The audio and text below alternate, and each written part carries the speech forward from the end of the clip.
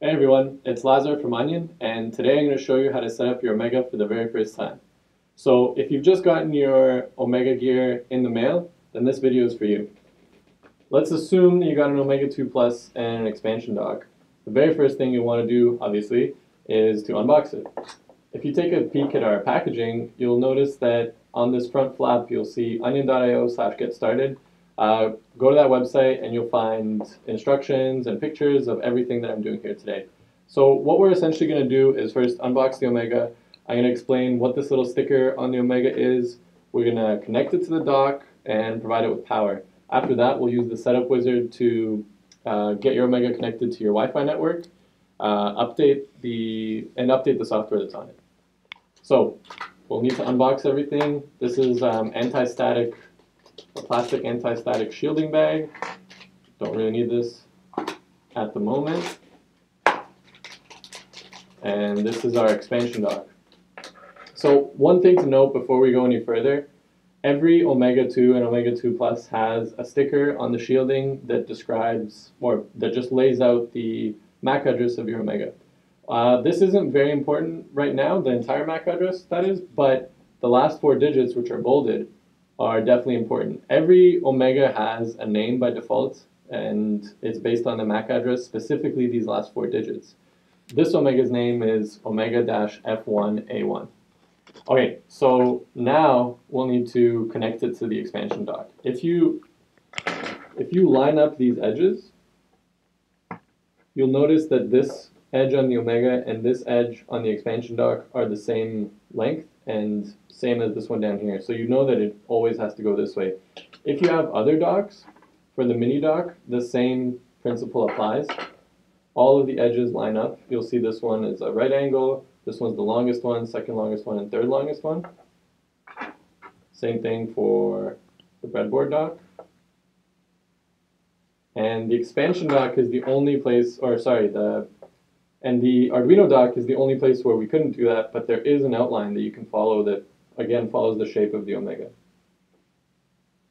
So for this setup, it doesn't matter which of these docks that you have, we're just going to do it with the expansion dock. So I've plugged it in, and you just press it down. So don't worry, the Omega is pretty tough. Like, you won't be able to damage it if you just press it down. It's important to make sure that none of the pins are showing so that it's fully plugged in. Okay, so the expansion dock allows you to power your Omega with any micro USB. So we just got this fancy gold cable, and it's just a micro USB like any Android phone. You just plug it into the micro USB port and you provide power. So for this example, I'm going to be using my computer, but it really doesn't have to be a computer. It can be like a phone charger. It can be anything that can provide USB power, even a battery. So let's just go ahead and plug it into my computer. And then there's a power switch on the expansion dock. We'll flick that, and right away the Omega jumps to life. You see by this LED. So if you got your Omega 2 from the Kickstarter or the Indiegogo, this LED here will just turn on and remain on. So once it's on, you have to basically wait about a minute for your Omega to boot.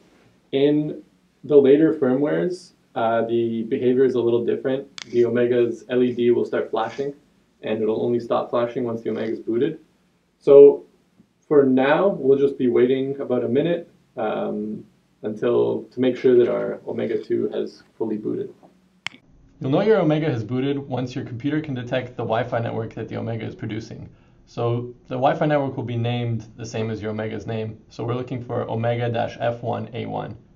We're also currently connected to this network called Wi-Fi Away. And if you're curious, these other Omegas here are just here because we're recording this in the Onion office and we have a bunch of Omegas. So we're going to connect to Omega-F1A1. It's going to ask us for a password. The password is just 1, 2, 3, 4, 5, 6, 7, 8. And now we'll join the network. So we're now connected to Omega-F1A1. If you take a closer look, on the Mac you just press Option and click on this again.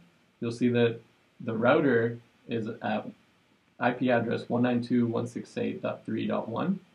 That's actually just what we're going to punch into our browser. 192.168.3.1. 168.1.3.1. So this takes us to the Omega2 setup wizard. The Omega2 setup wizard will allow us to connect the Omega2 Wi-Fi, to connect it to the Onion Cloud, and then to update the firmware to the latest and greatest. So we'll just hit start. Now it'll ask you to log in. So this is the username and password of the Omega itself. So before we were logging on to the Wi-Fi network, now we're logging on to the Omega by itself. So the username is root, and the password is onioneer, like onion and then EER. In case you're wondering, we thought we would amalgamate the words onion and engineer. So I'm going to just punch that in and click login. Right now it's scanning for Wi-Fi networks, and we're going to choose a Wi-Fi network that has internet access. As soon as you select it from this drop-down menu, the network name, also known as the SSID of the network, will be auto-populated as well as the security. So just type in the password and hit configure Wi-Fi. So right now your Omega is attempting to connect to the Wi-Fi network. This configuring block will remain spinning until the configuration is successful or unsuccessful.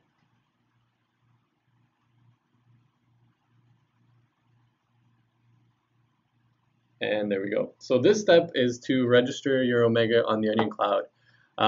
What this actually does is that it creates a virtual device on the Onion Cloud, and it connects your physical Omega with that virtual device.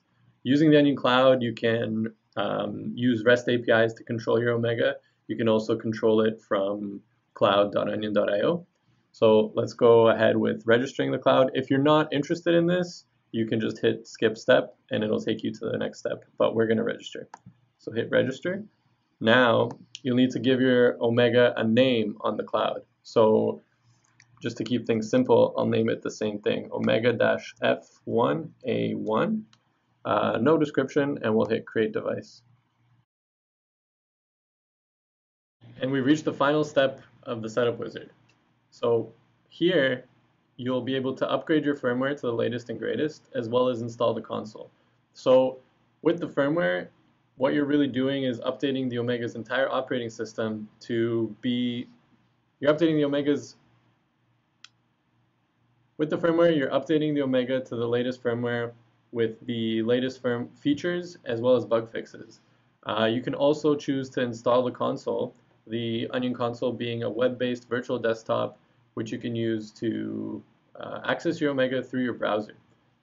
If you don't want to install the console, you can just unselect this install console checkbox, but we do strongly recommend using the console. So let's select that again, and we'll hit upgrade firmware and install console. So your Omega will first download the firmware.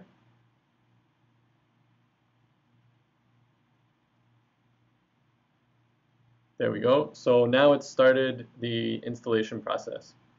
So as you can see by this large red warning, it's severely damaging to your Omega if you unplug it during this update. So just let it be, let it just do its thing while this bar is running. Okay, so this process takes around 4 minutes, and once that timer runs to the end, you'll get to this page where your Omega is kind of finalizing the upgrade, and you get this message: once completed, the Omega will stop flashing. So that is true of the Omega 2, but the Omega 2 Plus has an issue with the firmware that ships from the factory. So if you take a look at your Omega, you'll see that the LED is off. So only if the LED is off and you've waited the full 4 or 5 minutes should you switch off the Omega and then turn it back on. Now it'll start booting again. So again, this is only for the Omega 2 Plus.